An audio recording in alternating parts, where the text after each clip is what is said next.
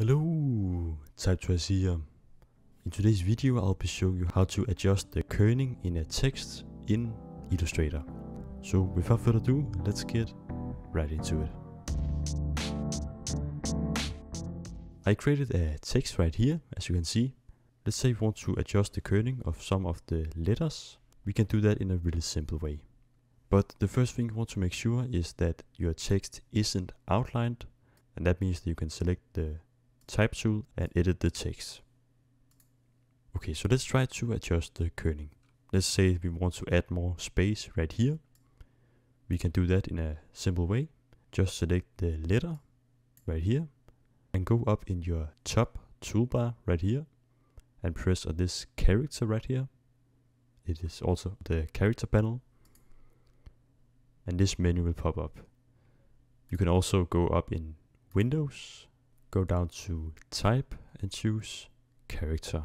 The keyboard shortcut for that is Ctrl+T, and the same menu will pop up right here.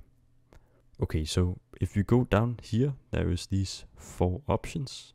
There is the set of the font size, the leading of the text, and the kerning between 2 characters, and there is this tracking, where you can set the tracking for the selected characters.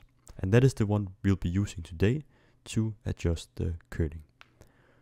So as I said before, we want to add more space right here. We want to remove all of the text to the right. And we can do that if we want to add the space right here. We can just select the K right here, the first letter.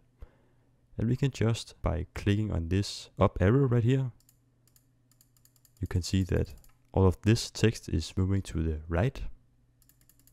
You can set this to whatever you would like, depending on how much space you would like right here.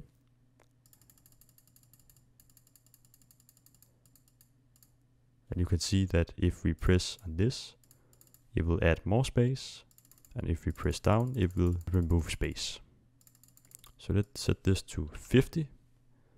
We can just take a copy of this text and set this to 0, so you can see the difference. So as you can see, there is a pretty big difference right here, and that's because we have adjusted the kerning. And you can do this with any character. You can also do it with multiple characters. If we select the K again right here and set it to 0 as the standard, we can also select 2 characters and do the same, where we'll add more space here and here. And from here you can just start to adjust the kerning of the different letters, just as you would like. And that is how we adjust the kerning in Illustrator. Thank you so much for watching. I hope this video was helpful. Don't forget to subscribe and like the video. That was all for now. See you in the next one.